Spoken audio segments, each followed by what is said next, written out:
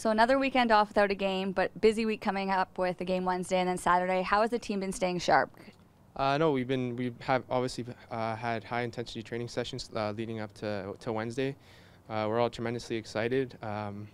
Just to play in front of your home fans again is unbelievable, and maybe not at BMO this time, but now that we're at in sort of my hometown is amazing, and I can't wait to get out there and play. And how important is coming away with a win that game before starting a long home game stretch? Yeah, I mean 3 consecutive shutouts.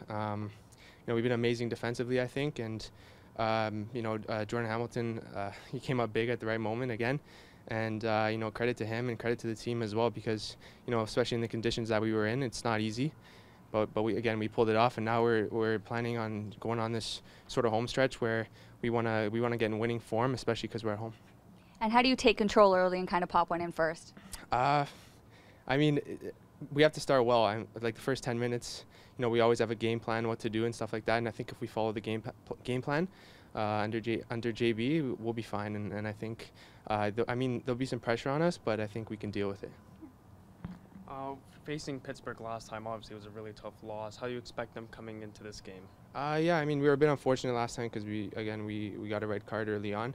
And I thought before that red card we had a decent performance, and once the red card took place, we sort of fell apart. But I think that we're going to challenge them a lot more this time, and we're going to try and get 3 points as much as we can. So that's the goal for Wednesday.